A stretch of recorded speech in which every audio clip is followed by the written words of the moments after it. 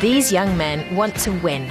They're members of the youth squad at a second division Bundesliga team, and for them, soccer is more than just a game. They know that victory is born of fighting spirit, top conditioning, and intelligence. Markus Schroth was once a first division forward. Now he's a coach. He'd like to have his teams play under control, but we don't have a lot of data or images that we can look at. After the game, we compare notes and ask the guys involved to describe situations. That's one way to find out more about what actually happened. But this man knows a shortcut. Bernd Radig, a professor of computer science at Munich's Technical University, has been carrying out football analyses for 7 years now. Now he's come up with a way to do this without resorting to expensive extra cameras or chips implanted in the players' uniforms. All he needs is TV footage from the game. This is a segment of the footage you brought yesterday. The idea is now to take the camera images and reconstruct where the players were, as well as the location of the ball, if we can. The playing field in the respective stadium is then synchronized to the image on the television. That tells the computer exactly where the camera has been placed, and the system can then determine the position of the players in real time.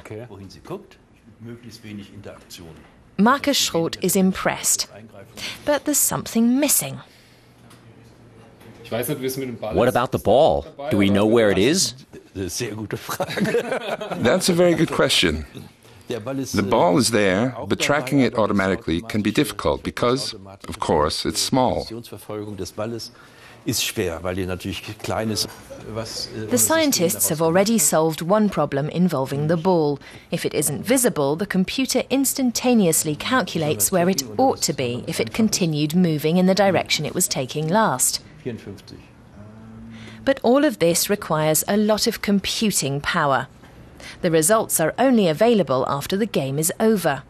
Only then can the coach see in which direction any given player moved during a particular play, as well as his location throughout the game. The red areas indicate where this player spent most of his time. This profile strongly suggests that he was a midfielder. After the game is over, the tactics that were employed can also be calculated and examined in detail. At present, the scientists are still optimizing the program and producing an internet-friendly version of it. But Bernd Radig's ambitions go even further. I always try to express my vision of the future in a single sentence. I want to build an automated sports reporter. Sports reporters are still all too human. The Opta company collects soccer data that they can use, but the process is a manual one and therefore slow. Game analyses are put together by a team of 3 experts. The game moves so fast. We gather data on 2,000 events per game, so our analysts have to be fast too. They like throw-ins because they give you a bit of a breather. The analysts watch the game and simultaneously note which players play the ball from which position and how. That data is interesting for reporters, betting agencies, coaches and scouts. Now the new analysis program developed by the analysts in Munich could provide crucial additional information. We focus on the player with the ball, so we don't see what the others are doing at that moment. And this system can give us more comprehensive information, like how far apart the players are, how a defender is behaving who isn't directly involved with the ball, and so on. That really helps.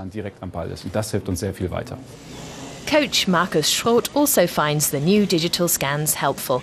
They give not only statistics on how far players have run or how many bad passes they've made, but a general overview. Coaches always want to have as much information as possible when it comes time to make or verify a decision. That's why this is such a big help. During the game, it's tough when you're sitting down there on the sidelines. You're involved, and that makes it hard to judge and observe and interpret things objectively. But one of the most important variables that the new analysis programs can't interpret is the passion, the magic of the beautiful game.